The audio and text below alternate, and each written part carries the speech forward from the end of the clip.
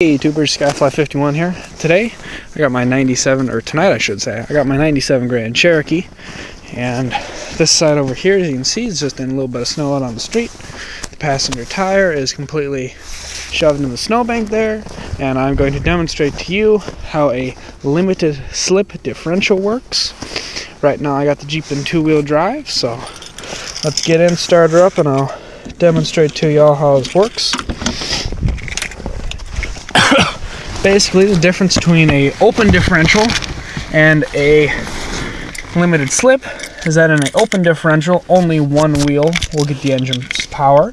In a limited slip, like this vehicle has, both wheels will get the power.